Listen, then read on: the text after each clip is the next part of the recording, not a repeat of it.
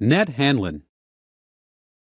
Edward Ned Hanlan, 1855 to 1908, was one of the most important athletes in Canadian history.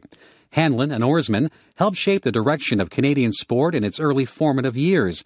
His combination of athletic success and popularity with rowing spectators helped promote the cause of rowing and professional sport.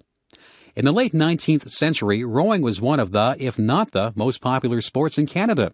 The sport received as much, if not more, press coverage and general public interest than any other sport. In addition, the sport's long history in Canada, Great Britain, Australia, and the United States developed into well-organized national and international championships, including one of the first regularly held world championships in any sport. In fact, Hanlan was a regular winner of world championship titles. Part of the popularity of rowing involved gambling and lucrative prizes. Spectators regularly bet on single sculling, in much the same way they do on horse racing today.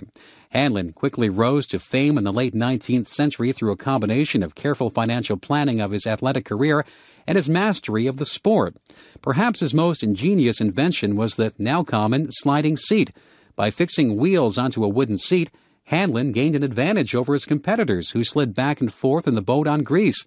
The extra use of his legs translated into greater boat speed for Hanlan. Hanlan was also noteworthy for his methods of gaining popularity with fans. Recognizing the importance of the entertainment value of sport, Hanlan would regularly wave to the crowds and perform rowing tricks such as removing his hands from the oars in the middle of the race. He was even known to fake an injury in the middle of a race, only to recover just in time to win the race. Of course, the additional purpose of this strategy was to raise gambling odds, thus making himself and his financial handlers wealthier from his victories. In the 1870s and 1880s, Hanlan won and then successfully defended his world championship title 7 times. He also competed in commercial exhibitions and rowing tours around the world.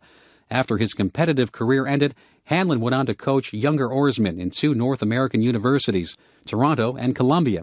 So famous was Hanlan that one major newspaper in Canada claimed he was the single greatest agent for attracting new immigrants to the young country. Today, a bronze statue stands in Toronto in honor of his success, and an island just off the shores of the city of Toronto is named after Hanlan.